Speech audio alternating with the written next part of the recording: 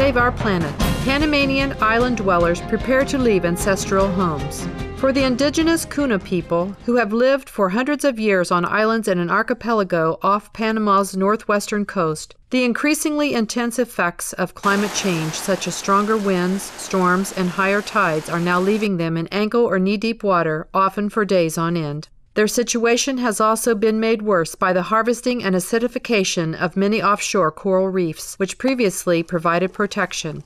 Sea level rises of up to 59 centimeters have been forecast by the United Nations to occur by century's end. However, those calculations did not account for what is now known to be the accelerated melting of vast ice sheets in Antarctica and Greenland, and scientists more recently warned that the seas could rise 2 meters instead.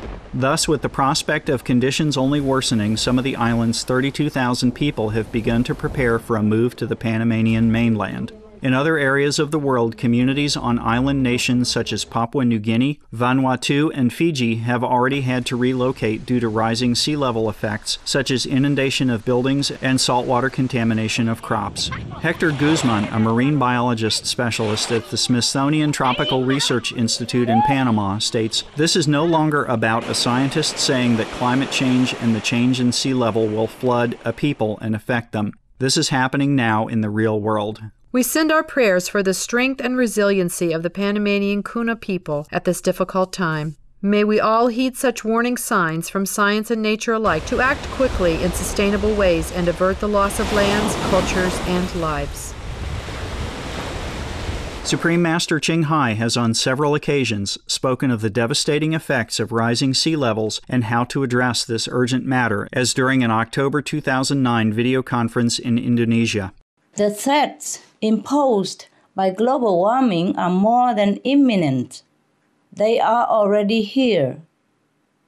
As you can see through many disasters, upheavals, climate refugees phenomena around the world.